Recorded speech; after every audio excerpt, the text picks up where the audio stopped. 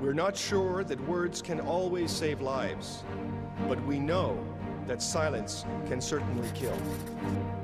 Humanitarian action is to help people in situations of crisis. Our daily work is a struggle, and it is intensely medical, and it's intensely personal. It aims to build spaces of normalcy in the midst of what is profoundly abnormal. Our action and our voice is an act of indignation, a refusal to accept an active or passive assault on the other.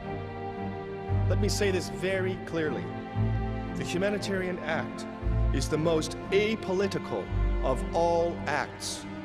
But if its actions and its morality are taken seriously, it has the most profound of political implications. We act not in a vacuum, and we speak not simply into the wind, but with a clear intent to assist, to provoke change, or to reveal injustice.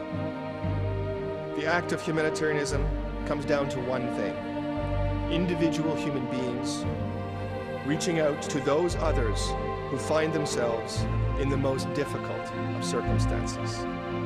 They reach out one bandage at a time, one suture at a time, one vaccination at a time. Humanitarian responsibility has no frontiers.